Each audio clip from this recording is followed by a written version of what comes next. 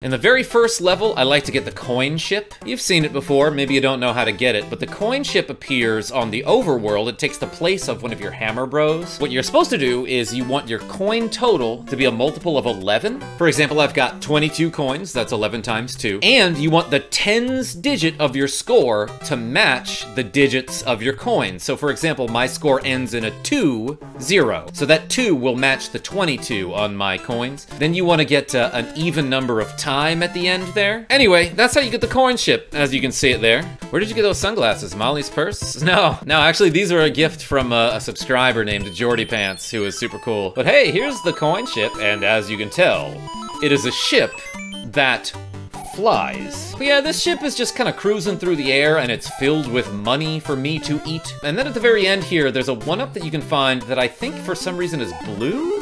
Yeah, like this 1-up, different color from any other 1-up.